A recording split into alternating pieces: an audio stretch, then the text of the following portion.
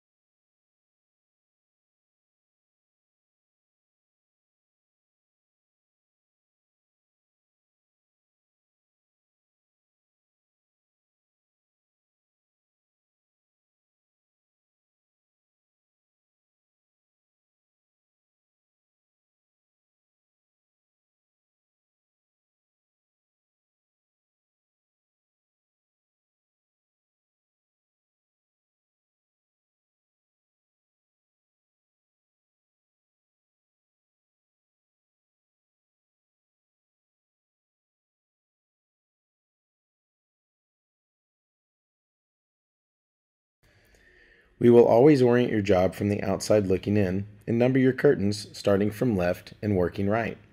Here we have 5 curtains labeled as shown.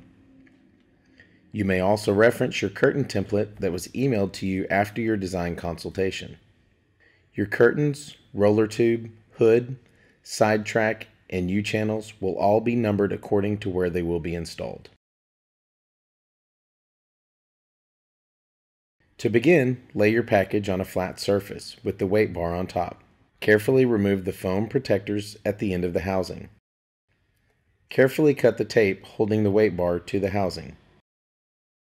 Gently lay the weight bar on a flat surface. Remove the hex screws that hold the cover to the housing. Set these aside for step 9 when the housing cover is replaced. Carefully remove the cover and place it gently on a flat surface in a safe place. You can use the plastic packaging to protect it from scratching or chipping.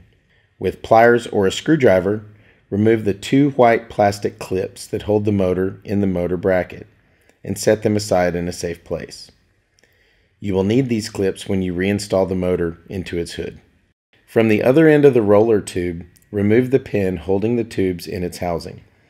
Also put this in a safe place as you will need it when you reinstall the motor. Gently remove this end of the roller tube by sliding the bearing out of the U-bracket. As you remove the motor end of the roll tube from its housing, be very careful to grasp both the cord and the motor assembly and pull all together. As you move the motor, always place your hand on the end of the motor to keep it from sliding out of the roll tube. Set the entire roller tube and motor aside on a safe, flat surface until they're ready to install. Refer to your design consultation to determine if your curtains will be face-mounted, also known as outside above header, OAH, as labeled in your documentation, or undermounted, inside under header, IUH. If your curtains will be mounted outside above header of your structure, drill your holes in the back of the housing, the same side that has the fringe.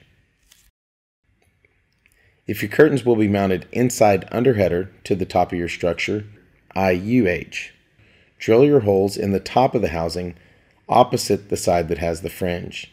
In this installation, we will be demonstrating an inside under header installation. Drill your holes at the middle of the housing and every 24 inches towards the ends, where they will attach to the header.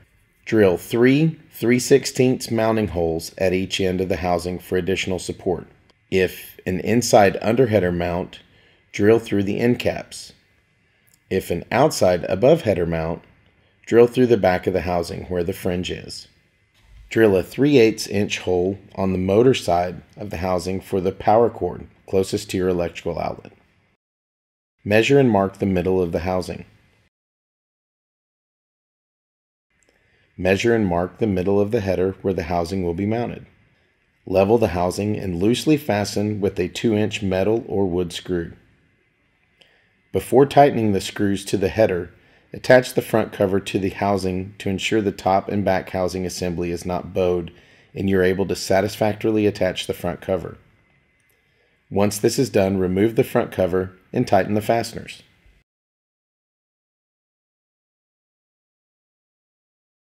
Insert the motor into the motor bracket so that the pins of the motor sit in the slots of the motor bracket.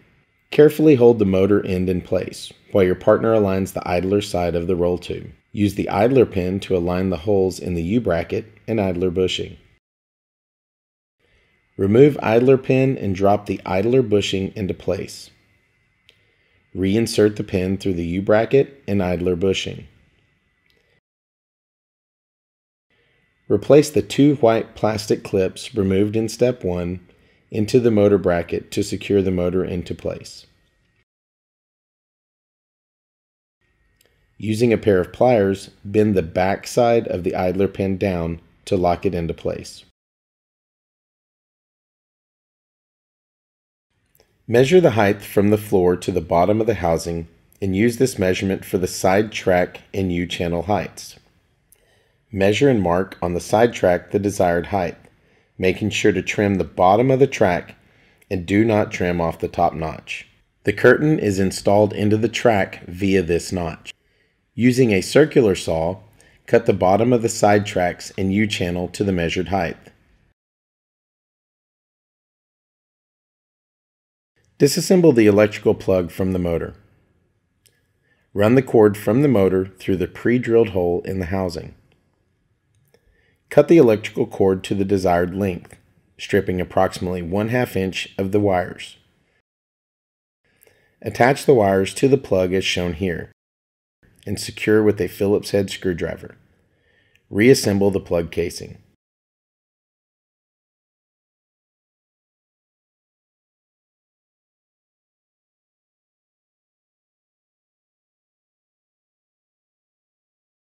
Plug the assembly into the nearest outlet. Select the appropriate number on the remote that you want to assign to that curtain. Wake up the motor by simultaneously holding the up and down buttons on the remote within 6 inches of the motor until the motor jogs. Check the direction of the motor. The motor should turn the roller to feed the mesh from the back of the unit. If the motor is not turning in the proper direction, hold the center button on the remote until the motor jogs.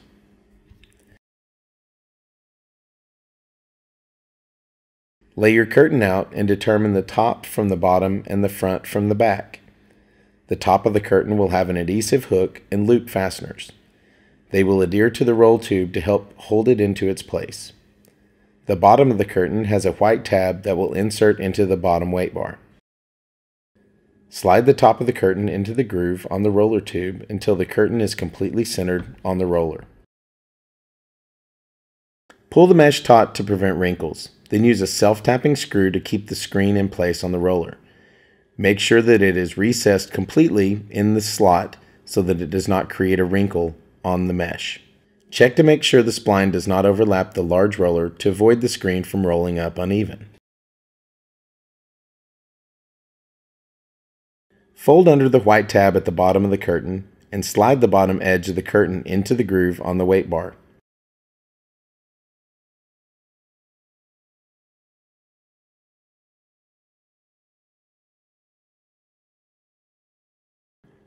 Slide the weight bar all the way across the curtain, making sure it is centered.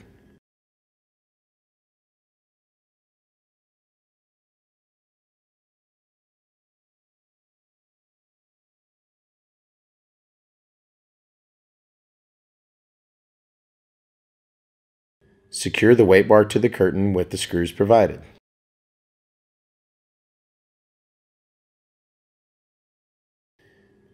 Trim off the excess spline with a sharp razor.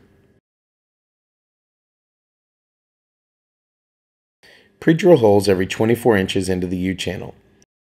Install the U-channel directly underneath each side of the housing to the side support post with the appropriate 2-inch screws. Slide the side track onto the bottom of the curtain's edge, then use the remote to drop the curtain down, sliding it all the way down the length of the track.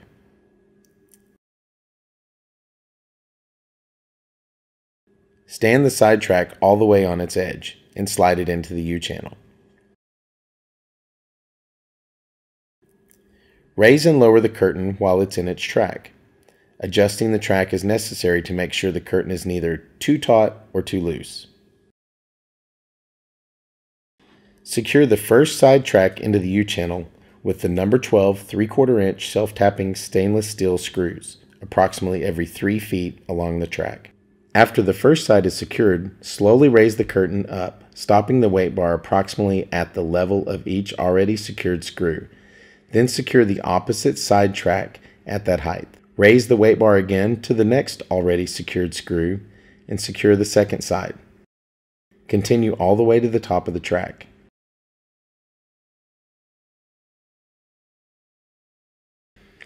Replace the housing cover loosely over the top of the housing. Locate the housing cover screws removed in step 1 and secure the housing cover. Caulk, if desired, along the U-channel or any open gaps. Bring the mesh to the desired bottom limit by using the remote control. When desired bottom limit is reached, press and hold the up and stop buttons simultaneously until the screen moves upward. Stop the screen by pressing and releasing the stop button.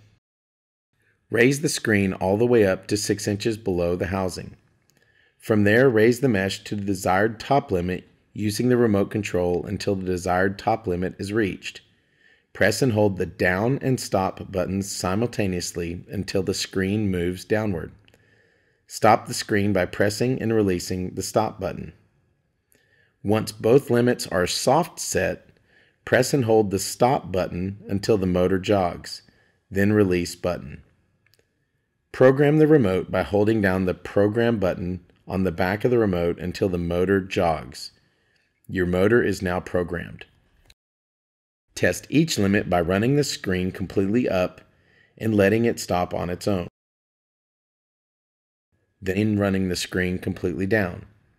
If the limits are not acceptable, see your written instructions to change them to the appropriate limits.